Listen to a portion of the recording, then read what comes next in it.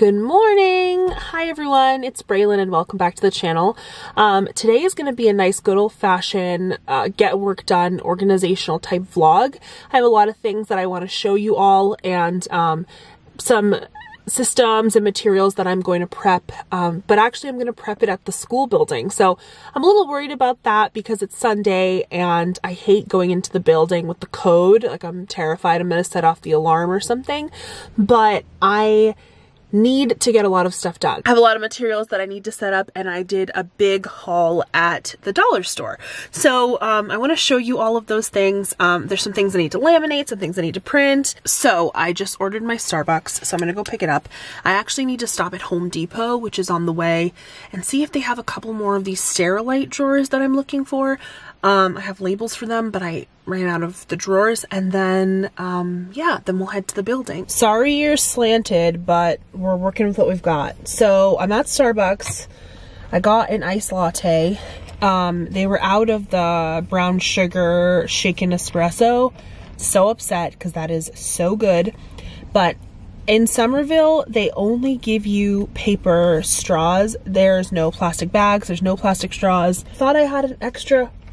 I think I do have an extra reusable straw, the one that we had last time. I'm struggling because that's what I want. Okay, I also, oh, there it is. This is why I always keep this, because I friggin' hate these paper straws. The other thing I want to say is that I checked all of the Home Depots and they don't have those Sterilite pins, but they have them closer to my parents' house. So I might call my mom and see if she can go pick them up, and then I'll just like stop by and get them like next week or something. That might be easier. Everyone needs one of these, the copper travel straw kit or whatever kind, but it's small like this, and then you open it up and it's a straw. And so I don't have to use that darn paper straw. Let's see. Oh, perfect. Okay, I'm at the school building. I'm going to attempt to get in. I'm a little terrified because I don't want to set off the alarm. And it looks like maybe someone else is here, which would be the blessing of a lifetime, because then I won't even have to put my code in. Terrified. Okay, I will fill you in a second. Oh my gosh, everyone, I made it. So let me paint the scene. I parked my car right in front of the building. I have so much stuff to bring into the building, so I just like put it up outside the door, and I'm like praying, like, okay, I'm gonna walk in, put the code in, push the button, and it'll say it's all right. And I could hear this like weird beep buzzing in the building, and I was like, oh, maybe that's the code, or maybe that's the sound of like the extra security, I don't know. So I walk in, put the code, it says invalid. I try it one more time, invalid. Now I'm freaking out. So then I walk back outside, because I have the key to get in, you just have to like disarm the code. I walk out outside and I'm about to call my boss because I'm like, oh my gosh, the police are gonna arrive at the scene and think I'm trying to sneak into this building, which is not true. Starting to panic. And then all of a sudden I see the painters. The painters are in the building painting because we're trying to get they're painting all the doors and all the different things, and so there's a couple people that come and paint. And this is why you are nice to the people who work in the building. Because my classroom is one of the only ones in the building, every time we go for walks in the school or something, we always say hi to the painters. We always say hi to the construction people because they're redoing the gym. Long story long, she recognized me, so she knew I wasn't like an intruder or something, and was like, hey, I've been in the building. She also speaks Spanish, so she said this to me in Spanish.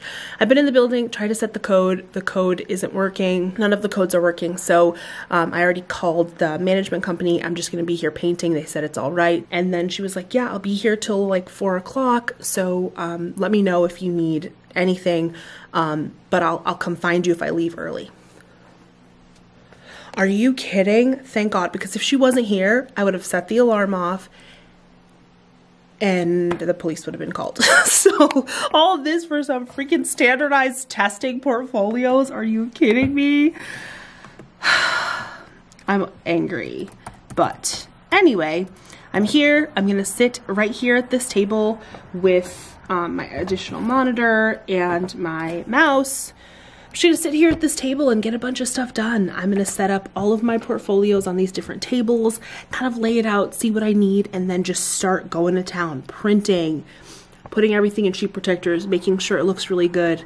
Hello everyone, it's Editing Braylon on the Ratchet camera on my Mac desktop, but I wanted to really quickly explain something. So I'm about to start talking about the standardized assessment that we use in Massachusetts, which is called MCAS. And for students with disabilities that are more severe and profound, they do an alternative assessment, which is a portfolio. So I have some students that are of age to take that test, and they're doing the ALT.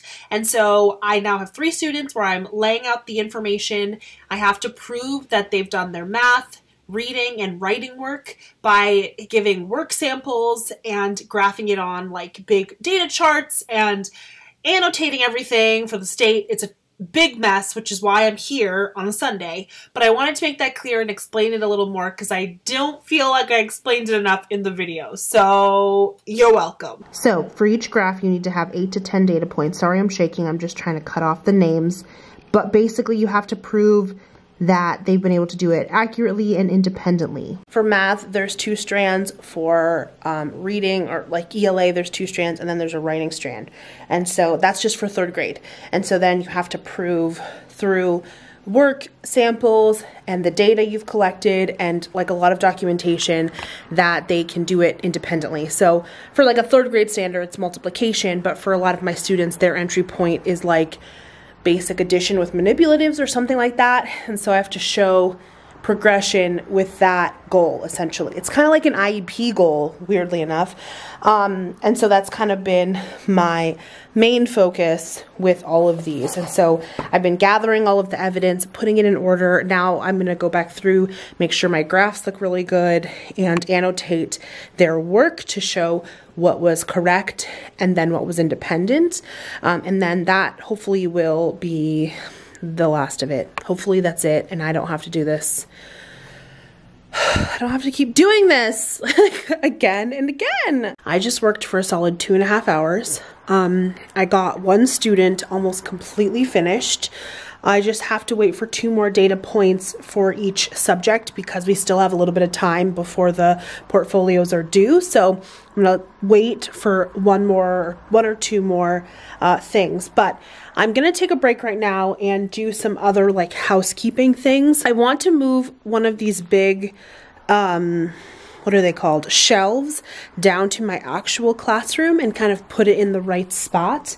And then I want to be down there in my classroom and kind of reorganize and kind of show you all my plans for what I have in store.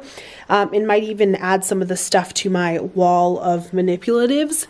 That's kind of my big plan. I just want my room downstairs to be ready, even if I don't end up going down there sometime this year because it's really, really small and I've been up in this larger room for like social distancing purposes. But even if I can't do that, I still want it to be ready for the summer and for the fall. Here is this shelf that I've been using for everything, but I don't need it here anymore. So I'm gonna empty everything out of it and then bring the shelf downstairs to my classroom. And then I'll be able to show you some of the things that we have going on downstairs in my actual room. So there's a lot of the room I can't show you because it has a bunch of Chromebooks and stuff from the school. They're kind of using this room as storage, but this is my regular classroom, which I'll leave a link down below for my actual classroom tour. I love this room. I think it's so fun and cozy, and I like the color scheme a lot better. Oh, see, there's just like stuff everywhere. So most of it is not mine. Hopefully it will be gone soon. But this is my wall of stuff. There's no storage in this room, so I had to make the storage up. And I want to show you some of the plan. So I have this here for math. This is going to house all of my math stuff, whether it's file folders, simple activities. Then up here we'll have sensory things and social skills and life skills units. My manipulatives, I'm having 3 more of those coming for more manipulatives with the labels, and then adapted stuff, comprehension, parts of speech, a bunch of things. And I can't show you up top because it has the stuff. And then I'm going to house a bunch of things up top. So, and then even more down there. It's so hot in here. The heat is on and I can't open the windows because I I can't reach the windows without Austin. So it's just gonna be really hot. But I also brought these. I've been making leveled readers. Well, Austin has been making leveled readers. So I'm gonna have these.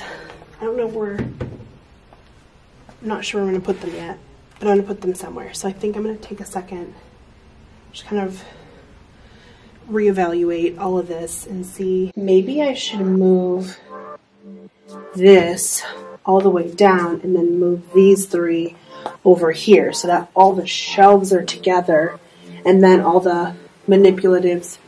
No, but there's going to be a table right here and we're going to need easy access to the manipulatives.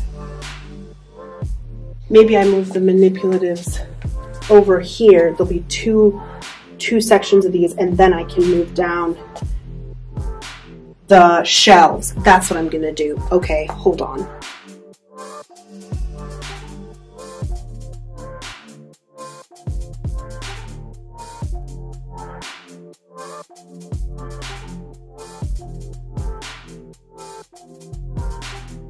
So I moved everything down. It looks so much better.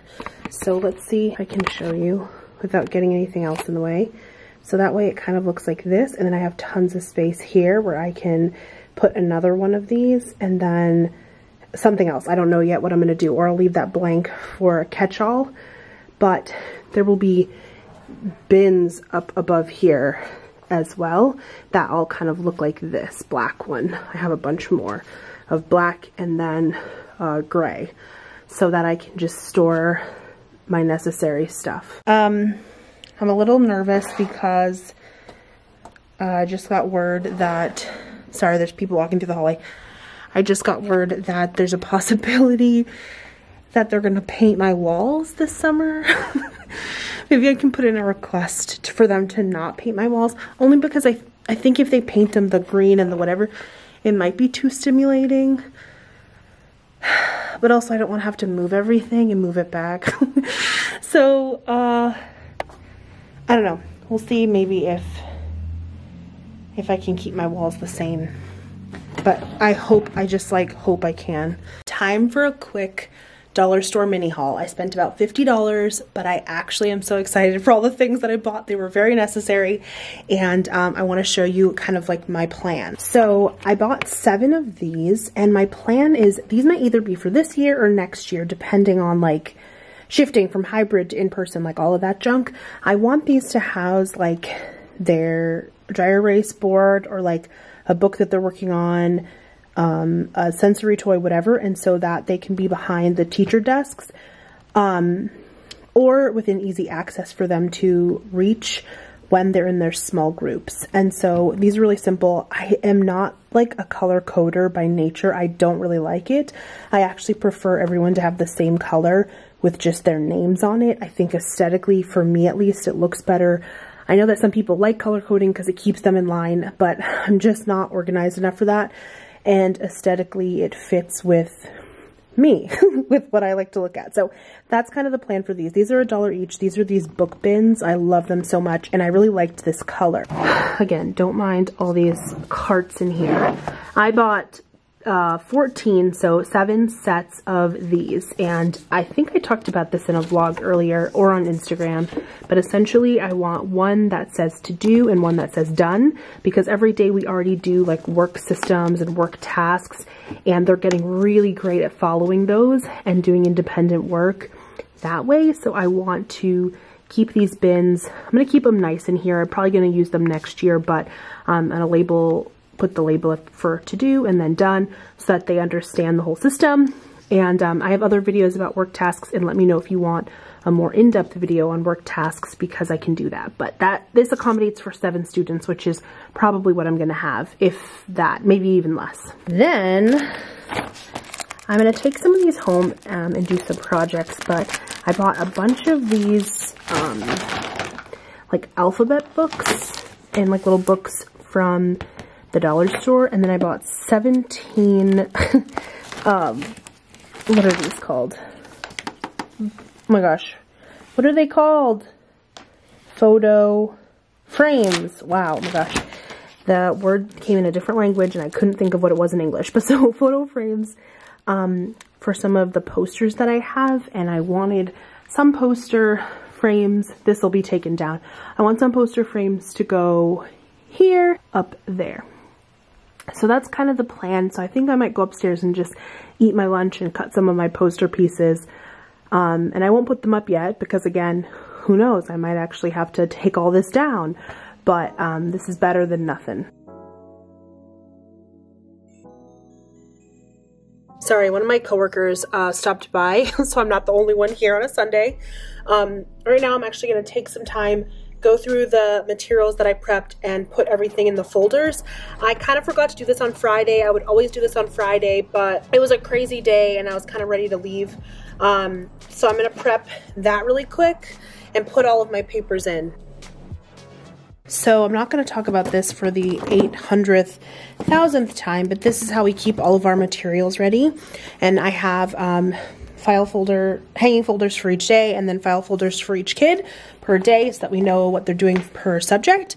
One thing that I did find at the dollar store, like I was saying, was all these little, I don't know, like readers, little activity books that were $1 each, and I thought they were so cute. So I'm actually going to add those to the folders as another activity for them to do. And there were even some sticker books, like sticker for alphabet and sticker for all the different things. So I'm excited about that. And then I found this, which I think I'm going to hang up today and we'll be using for the rest of the year, because like I was saying, I'm getting more students, and I know that there'll just be more like transitions, like people leaving for OT and all these other things. And so this is my favorite thing that I made. I literally took a poster board from the dollar store, printed off pictures from a visual schedule that I already had, and added Velcro. I laminated it, a big laminator at my old school, but if possible, you could find another option, or you could just leave it without laminating. It's perfectly fine. And yeah, so then we mark down where everybody is. And I have not been using it this year, and I probably should. I also had individual schedules for each kid on the wall, and I took those down because we kept transitioning from in-person to home to back in person, and every time their schedules would change, and I was realizing that my students were trying to follow it, but it was just like changing so often, I just scrapped it. So now we use the whole class schedule, and the people will come and pick them up, the different providers and specialists, and I just trust the specialist judgment. They come take the kid, good enough for me. As long as nothing overlaps, I'm fine with it. So I'm trying to think. I'm gonna be preparing a few more binders, like work binders, I think. And for curriculum, we've been thinking a lot about curriculum, and we kind of realized that my school already had a lot of foundations, and so I think we might go with that. I don't know. I'm still trying to figure curriculum out, but I have a big bucket of foundation stuff, so I think I'm going to go through that and just see if I can utilize anything in the next couple days and kind of test it out to see if I like it. And if I do, then maybe I'll ask to order, sorry, I'm setting you up. Maybe I'll ask to order more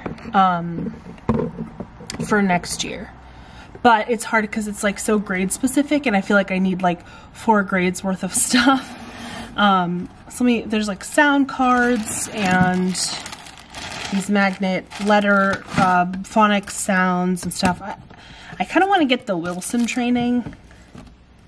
Yeah, I kind of want to get the Wilson training. If I get the Wilson training, then maybe this will make more sense. If you're not familiar with Foundations, it's run by Wilson. There's a few, you know, reading science options. There's Wilson, there's Orton Gillingham, there's a few smaller other ones. So this one is definitely Wilson based. I kind of like it. I don't know. We'll see. I'm going to go through it. And then I have this whole pile of things that I'm just not using on the floor. Like old extra binders, and I don't know. I don't know what this is. It's just like, this is just so much. Let's see. So I'm gonna keep me talking to myself, not even talking to you, talking to myself, literally. Okay, so I have these extra, I don't know. What the heck? All right, I can bring these three things back down to my classroom, and then these extra pieces, which I don't use small pieces like this anymore, but I'm going to keep them for a visual schedule in case I ever use them. All right, I'm gonna leave in a couple minutes, but I wanna show you a few more things and systems that I was just fiddling with. So, we have been doing this for a couple days, but I need to tweak it. So kind of similar to what I talked about downstairs, there's a box of to do, oops, and a box of done. Some students are working on just first then, and then some have 3, and then I think some can do 4. So we've been working on that, and we're dedicating a solid 15 minutes each day to this, and they're simple tasks because we're just trying to get into the routine. Finally took all the iPads since we're not all home anymore. These are the, what they were using to learn from at home, so they would log on to Zoom here, do all of their activities. So now they're here, and I have this little plug from IKEA. Oops, it's not, sorry, it's not clearing up, but here, anyway, the thing from IKEA, so I can plug 3 in, so those are ready. These are just the 2 extra ones in the classroom. They don't have all the apps that we need, but I like them anyway, and they have YouTube Kids. I kind of picked up some of Austin's stuff and looked through some of his manipulatives that he uses, but for the most part it's good. This is like the things he uses, I just left them there. And after getting that that shelf out, I feel a lot better. There's the foundation stuff. I cut a time of the day, so we were doing math for a really long block, and then we were doing reading and it was shorter, so I actually cut 15 minutes off of math and added that to my read aloud time, so that I could have a designated time for read aloud, and that helped a lot. And so overall I feel like we're making a lot of progress, and the schedule is starting to click with them because we've only been back for a couple weeks after vacation. And yeah, it's just looking like everything is all set. Let me show you, and the last thing I wanted to show, I couldn't find this, but I just remade one. So this is the calendar for our morning meetings. I was using it when we were virtual, a digital version of it, but then I would come in person and I wasn't using the calendar, and then morning meeting was just not going as smoothly as I wanted. And I was like, oh my gosh, duh, Braylon, get your calendar out. And I spent most of my time doing the assessment, which I know is probably no fun to watch, but maybe it's, you know, you feel a sense of camaraderie or something, knowing that there are other people just working on standardized testing. And I don't want my channel to always look like I'm just doing like the fun things, or I don't have to do extra work like sometimes you do. And if once or twice a year I have to come on a Sunday and do a bunch of assessment stuff, then fine by me. You know, I can do that. I'm not going to do that every weekend. I'm not going to spend every weekend working, but if it happens occasionally, then it does, and I'm totally fine with that. I'm going to leave the room kind of in shambles. I'll be back tomorrow morning, Monday morning, to kind of pick everything up quickly before school starts, but at least I know everything's planned and prepped, and at least I know that my assessments are almost done, and that is like a really good feeling. So when they're done, I will let you all know, but I'm going to end the vlog there. I'm going to get in my car, I'm going to go home and enjoy the rest of my Sunday afternoon. It's like almost 2 o'clock, so that's pretty good. I did a lot in like 4 or 5 hours, and then I'm going to, you know, go grocery shopping and get everything set up for the week. Maybe do my laundry. Oh my gosh, who am I, an adult? I don't know. But you guys are the best, and I hope that there was something helpful in this video. If not, then I hope it was just a random time passing experience. But I will see you in the next video. Bye!